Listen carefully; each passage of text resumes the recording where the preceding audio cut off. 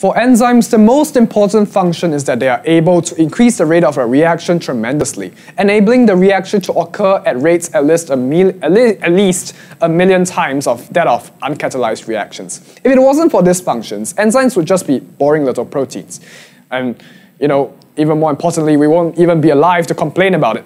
If life is like a computer game, then enzymes are like hacks that make everything easier and fun. Furthermore, enzymes allow reactions to take place at conditions that are milder than optimal reaction conditions. This means that if a reaction required conditions of 100 degrees Celsius at pH 1 and 5 atm, which generally isn't quite possible for most living things, just saying, the enzyme would allow the exact same reaction to take place at a pH close to neutral, at RTP.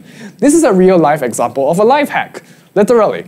This is due to the provision of an alternative reaction pathway, which requires less energy and hence less extreme conditions. We'll elaborate more on this later, but for now you can think of a reaction as trying to get from one side of the mountain to the other. If you can find a less strenuous path that doesn't require climbing the highest mountain, that would be like having an enzyme. It requires less energy to get to the same final point. And this concludes the basics of enzymes. In the next lesson, we will discuss the mechanism of enzymatic action and how they can be regulated.